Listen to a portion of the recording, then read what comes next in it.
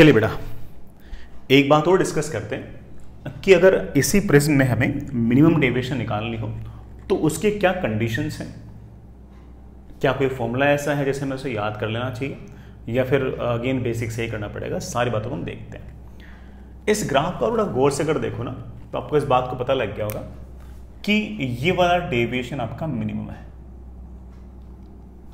कि ये वाला डेविएशन आपका मिनिमम है। भाई ये मिनिमम डेविएशन है, ऊपर जाओ बेटा लगातार डेविएशन बढ़ेगा बढ़ेगा। ये आपका एक तरह से मैक्सिमम डेविएशन है, ये आपका एक तरह से मिनिमम डेविएशन है। तो ये डेविएशन आपका मिनिमम है। ये मिनिमम डेविएशन किस एंगल ऑफ इंसिडेंस पर होगा उसको चेक करते हैं। तो जरा सबसे पहली बात आपने शायद ये नोटिस की होगी कि मिनिमम डेविएशन सिर्फ और सिर्फ एक ही एंगल ऑफ इंसिडेंस पर अकर कर रहा है कि नहीं। भाई मिनिमम डेविएशन से ज्यादा अगर मुझे डेविएशन चाहिए तो वो डेविएशन तो बड़ा हर बार दो एंगल ऑफ इंसिडेंस पर पॉसिबल होगा, इस पर भी पॉसिबल होगा और इस पर भी पॉसिबल होगा। मिनिमम डेविएशन से ज्यादा डेविएशन अगर मुझे चाहिए तो बड़ा वो दो एंगल ऑफ इंसिडेंस पर पॉसिबल होगा, इस पर भी पॉसिबल होगा और इस पर भी पॉसिबल होगा। लेकिन मिनिमम डेविएशन जो है बेटा वो आपने चेक कर लिया होगा कि सिर्फ और सिर्फ एक ही एंगल ऑफ इंसिडेंस पर पॉसिबल है, वो दो पर पॉसिबल नहीं है। ऐसा कैसे हो गया? पहली बात तो इस बात को लिखते हैं बेटा, लिखना इस बात को। मिनिमम डेविएशन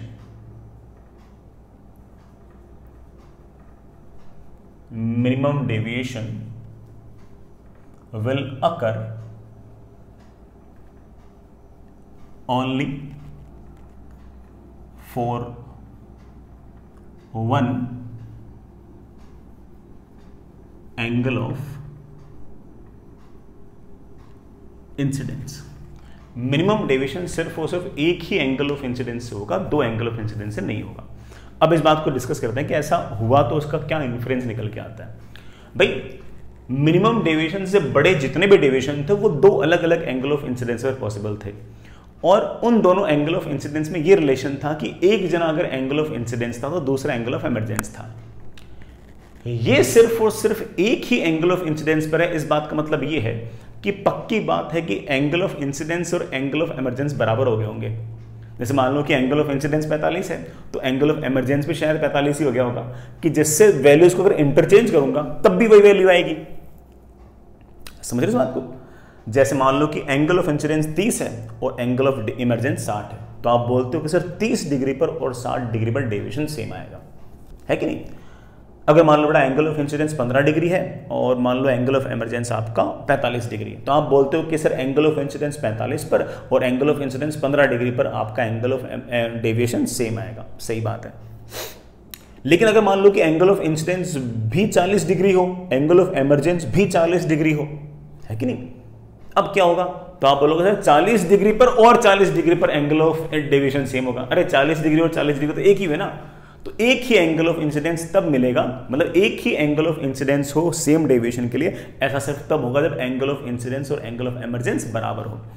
तो आप कह सकते हो कि मिनिमम डेविएशन वाले केस में angle of incidence will be equal to angle of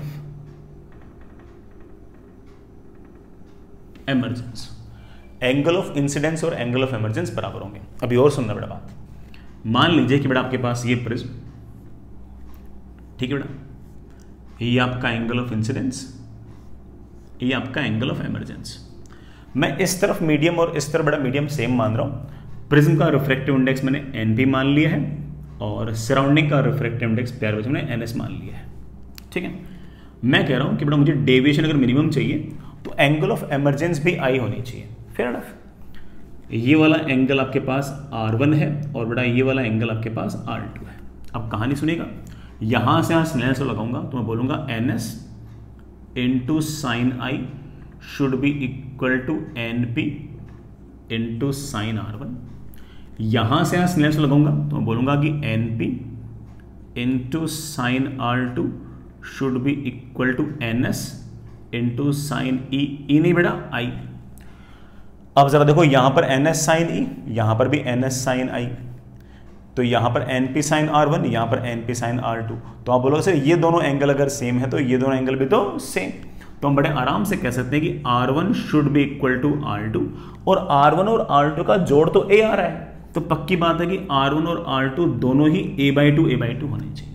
तो आप ऐसा कह सकते हो कि जब भी आपका मिनिमम डेविएशन वाला केस आएगा तो मिनिमम डेविएशन वाले केस में आपके एंगल ऑफ इंसिडेंस और एंगल ऑफ एमरजेंस सेम होंगे, ये दोनों एंगल सेम होंगे तो ये दोनों एंगल सेम होंगे, इनका सम तो बड़ा ऑफ कोर्स A होना है, तो R1 will be equal to R2। तो R1 और R2 आपके बराबर आएंगे।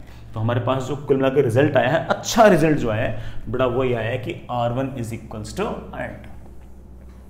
तो अगेन बेटा मैं इस बात को थोड़ा सा और बोलूंगा जिससे आपको और बढ़िया से बड़ा कोई फॉर्मूला अगर आपको याद करने का मन हो तो आप कर लो।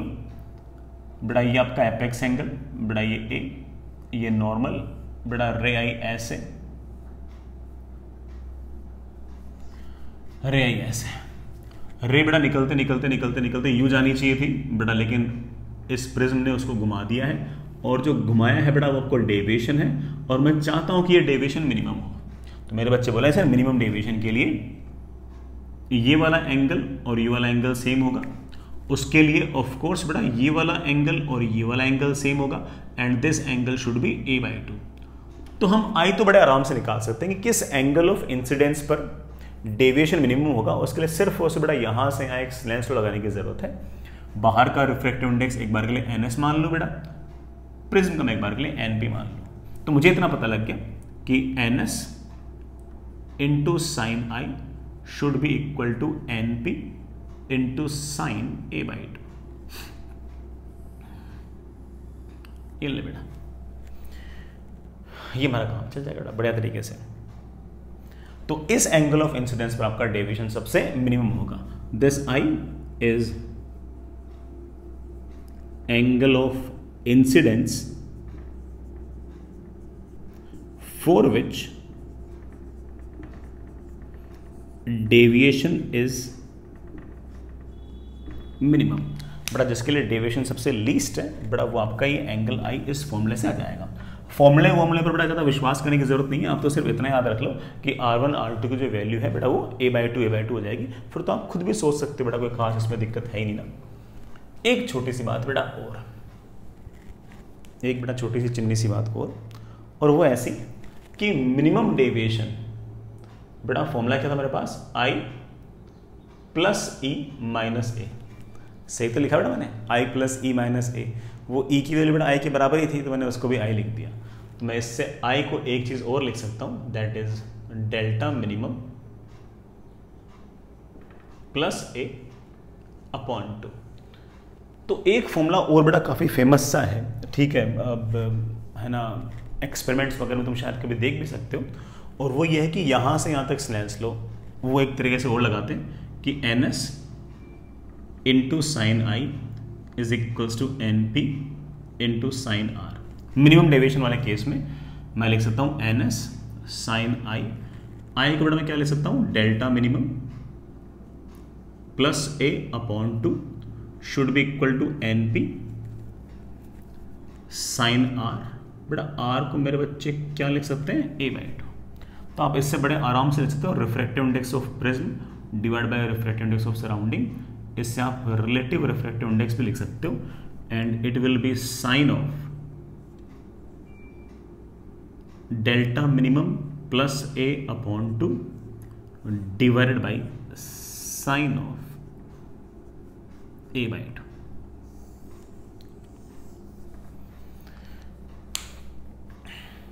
ये बड़ा एक ठीक है ऐसा फॉर्मूला है जो हो सकता है बड़ा कभी आप लोग 12th क्लास की कभी लैब वगैरह जाओ तो उसमें कभी यूज़ आ जाए इसका। बाकी ठीक है, लॉजिक्स वगैरह आपको पता लग गया, डेल्टा मिनिमम लिखना कैसे है, किस एंगल ऑफ इंसिडेंस के लिए बड़ा डेविएशन सबसे कम होगा वगैरह वगैरह, ये सब बड़ा आपको लिखना तो आएगा। तो बड़ा इसमें बहुत बड़ा इतनी दिक्कत है। ठीक है, आगे चलते हैं। नेक्स्ट इज बड़ा जो चीज़ सिखाई है उसी पर सवाल पूछ रहा हूँ बेटा, मैं कोई अलग से सवाल नहीं बना रहा बेटा, आपके लिए ही बिल्कुल एक छोटा सा ही सवाल पूछ रहा हूँ। सुनिएगा सुनिएगा, ऐसी कहानी बेटा कि ये प्रिज्म इक्विलैटरल प्रिज्म है बेटा, ये एंगल 60 डिग्री, दिस इज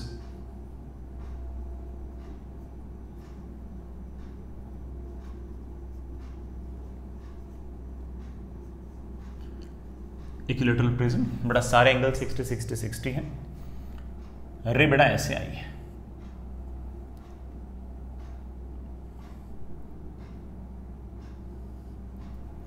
अंदर का जो रिफ्रैक्टिव इंडेक्स है बेटा वो आपका √2 है, ठीक है बेटा, अंदर का रिफ्रैक्टिव इंडेक्स √2 है।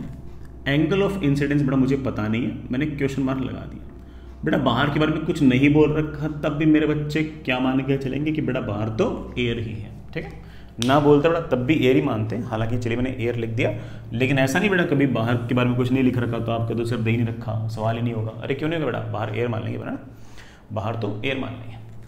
तो चलिए बाहर एयर है, प्रिज्म है, इक्विलैटरल प्रिज्म है बेटा, एपेक्स एंगल आपके पास 60 डिग्री है। सवाल बहुत ही आसान सा पूछ रहा हूं, फाइंड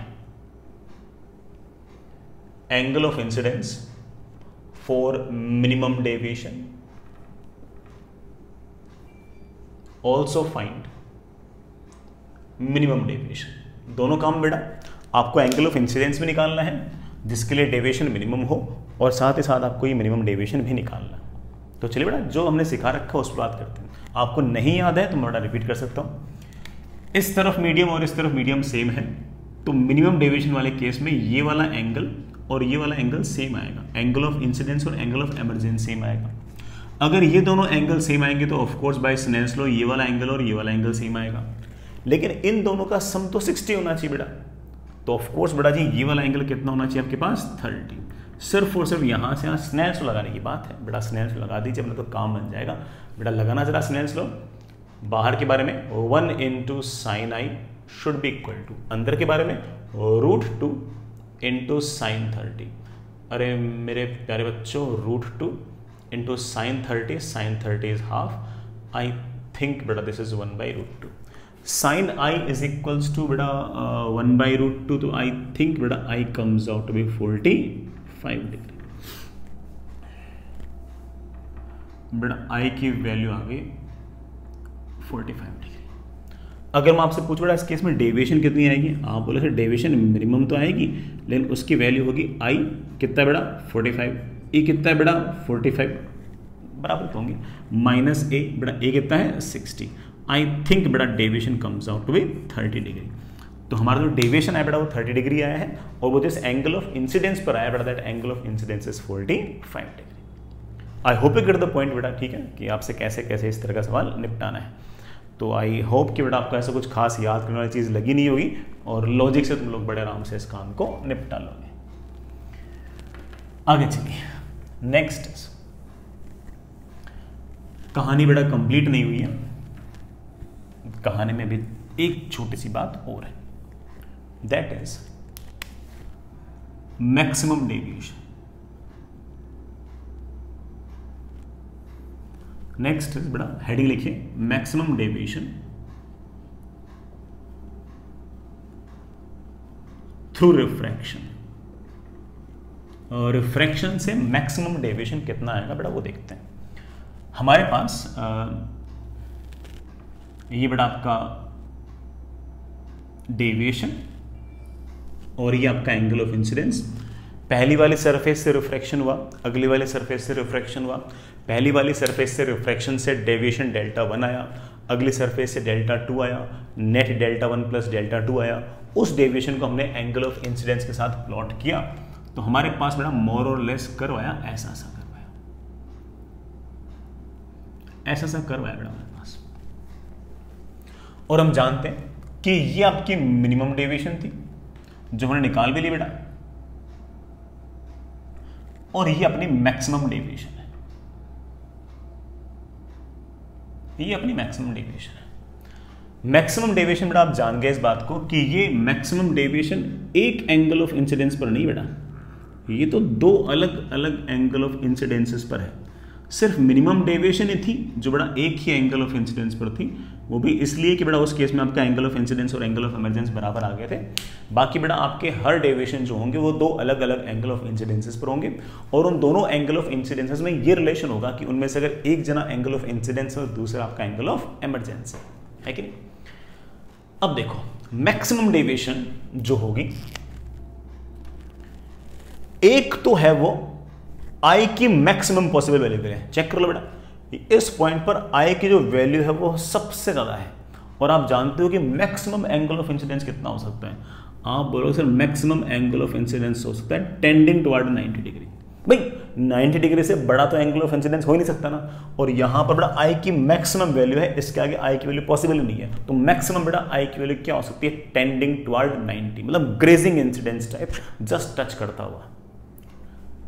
सर ये वाला एंगल ऑफ इंसिडेंस कौन सा होगा, चलो ये तो पता लग गया, भाई दो एंगल ऑफ इंसिडेंस है ना जिस पर डेविएशन आपका मैक्सिमम आ रहा है। आप बोले हाँ सर दो हैं, उनमें से एक तो पता लग गया 90 है। सर दूसरा वाला एंगल ऑफ इंसिडेंस कौन सा है, दूसरा वाला एंगल ऑफ इंसिडेंस कौन सा है, उसके पीछे मैं वही लॉजिक वापस से लगाता हूं कि इस एंगल ऑफ इंसिडेंस 90 पर और इस एंगल ऑफ इंसिडेंस आई पर डेविएशन सेम है। इसका अर्थ यह है कि अगर इसको मैं एंगल ऑफ इंसिडेंस रखूंगा तो ये एंगल ऑफ इमरजेंस होगा, या फिर अगर ये एंगल ऑफ इंसिडेंस होगा तो ये एंगल ऑफ इमरजेंस होगा। तो मैं रिजल्ट लिख रहा हूं, maximum deviation will occur for to angle of incidences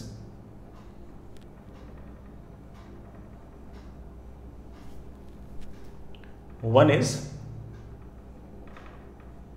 90 degree and second is I ऐसा होगा जिसके लिए एंगल ऑफ इमरजेंस 90 होगा, will B I for which angle of emergence will be 90 degree. दूसरा आपका ऐसा आई होगा जिसके लिए एंगल ऑफ इमरजेंस आपका 90 डिग्री होगा। Simple simple. आई होप बेटा इस बात को तुम लोग समझ गए होंगे। देखते हैं बेटा आप इस बात को कितना समझे हो। इस बात को मैं चेक करने के लिए बड़ा एक छोटा सा सवाल पूछता हूं। सवाल थोड़ा मैथमेटिकली टफ हो सकता है, बड़ा फिजिक्स वाइज ज्यादा टफ नहीं है। बड़ा आपके पास एक प्रिज्म, बड़ा बिलीव मी वैल्यूज अच्छी होंगी बेटा, ऐसा मत सोचना कि सर ने वैल्यूज गंदी दी, बड़ा बढ़िया वैल्यूज दूंगा, ठीक है। आप सॉल्व तो करना, मजा आएगा। बड़ा प्रिज्म है जिसका रिफ्रैक्टिव इंडेक्स बड़ा √7/3 है, और ये बड़ा आपका नॉर्मल है, ये बड़ा रे ऐसे आ रही है, ये एंगल ऑफ इंसिडेंस है। सवाल है बेटा, if raise refracted by the two surfaces of prism, what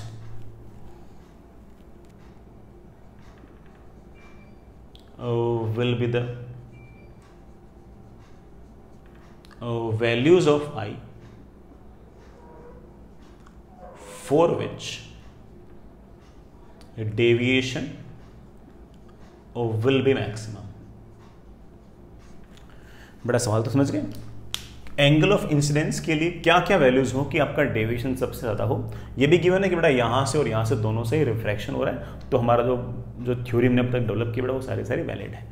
तो अभी करते हैं बेटा। आप जानते हैं कि आई के दो आंसर आएंगे, एक तो आएगा I is equals to 90 degree, ये तो पक्का है बेटा। एक आंसर तो ये है, एक आंसर होना चाहिए। हालांकि एक्जैक्टली I इक्वल्स टू 90 नहीं हो सकता, तो बड़ा I इक्वल 90 करोगे बड़ा फिर तो रे ही निकल जाएगी, बड़ा वो टेंडिंग टुवर्ड 90 होगा, हल्का सा टिल्टेड होना जरूरी है, तो 89.9999 ऐसा कुछ होगा। लेकिन हम उसे प्रैक्टिकली ऐसे बोल सकते हैं, सॉरी थ्योरेटिकली ऐसे बोल सकते हैं कि टेंडिंग टुवर्ड 90। दूसरा एंगल ऑफ इंसिडेंस ऐसा होगा जिसके लिए एंगल ऑफ इमरजेंस 90 हो, है कि नहीं बेटा। दूसरा एंगल ऑफ इंसिडेंस वो होगा जिसके लिए एंगल ऑफ इमरजेंस 90 हो। अब सारी कहानी सुनना, अगर ये एंगल ऑफ इमरजेंस 90 डिग्री है, ये वाला एंगल 90 डिग्री है, तो मेरे बच्चे जानते हैं कि ये वाला एंगल क्रिटिकल एंगल है। और हम बड़े आराम से लिख सकते हैं कि sign C is equals to refractive index of rare medium upon refractive index of denser medium, तो that is 1/√7/3, I think that is √3/7। अगर ये वाला एंगल सी है, मेरे बालक जानते हैं कि of course this is 60 minus सी, कोई दिक्कत नहीं बेटा इसमें, दिस इज योर 60 माइनस सी। और अगर ये 60 माइनस सी है, मुझे ये निकालना है, तो यहां से तो सिर्फ और सिर्फ स्नेल्स लॉ की जरूरत है। यहां से जरा स्नेल्स लॉ लगाना, तो आप बोलोगे sir 1 × sin i should be equal to, अंदर का रिफ्रैक्टिव इंडेक्स है √7/3 इंटू साइन 60 डिग्री माइनस सी। साइन आई तो ठीक है बेटा, √7/3 भी ठीक है। साइन 60 माइनस सी को क्या लिखें बेटा? साइन a माइनस बी का कोई फॉर्मूला होता है क्या? आप वहां से बिल्कुल होता है, फॉर्मूला होगा sign a cos b minus cos a sign b, ऐसा सा फॉर्मूला है बेटा। बेटा मुझे जगह चाहिए सॉल्व करने के लिए, मैं इसे ऊपर सॉल्व कर रहा हूं यार, मैं बेटा इसे ऊपर सॉल्व कर रहा हूं। एक आंसर तो आ चुका है बेटा, i = 90, दूसरा निकाल रहे हैं बनता है। लिखिए बेटा, sign i is equals to √7/3 sign 60, sign 60 is √3/2 into cos सी। बेटा साइन सी पता हो तो कॉस सी पता कर सकते हो क्या? बेटा cos C is of course √1 minus sine square C, sine square C is 3/7, बेटा दैट इज 2/√7 ना, हाँ मतलब बेटा √4/7, उसको मैंने 2/√7 लिख दिया। मैं इसको लिख रहा हूँ बेटा 2/√7 माइनस कॉस 60 बेटा half and sign C is बेटा कितना √3/7, 2 से 2 बेटा cancel, I think this comes out by √7/3 into √3/7 minus half times √3/7। बेटा वो √3/7 और √7/3 तो कैंसिल हो गया एंड आई थिंक बेटा this comes out to be half. It means that sine i is half, so i comes out to be 30 degree. आपका angle of incidence बेटा कितना आ गया? 30 डिग्री आ गया। एंगल ऑफ इंसिडेंस अगर 30 degree आ गया तो मुझसे पूछ ले सर मैक्सिमम डेविएशन क्या होगा? बेटा फॉर्मूला तो याद है ना डेविएशन का, i + e - a। बेटा i है 30, e है 90, a है बेटा 60, आई थिंक बेटा maximum deviation is 60 degree in this case. एक बात हो बेटा, अगर एंगल ऑफ इंसिडेंस 90 होता तो एंगल ऑफ एमरजेंस 30 हो जाता, डेविएशन आपका अगेन बेटा कितना आता? 60। तो यही डेविएशन 60 डिग्री एक एंगल ऑफ इंसिडेंस पर नहीं बल्कि दो अलग अलग एंगल ऑफ इंसिडेंस पॉसिबल है। ठीक है, अच्छी बात। नेक्स्ट है, चलिए बेटा आगे चलते हैं।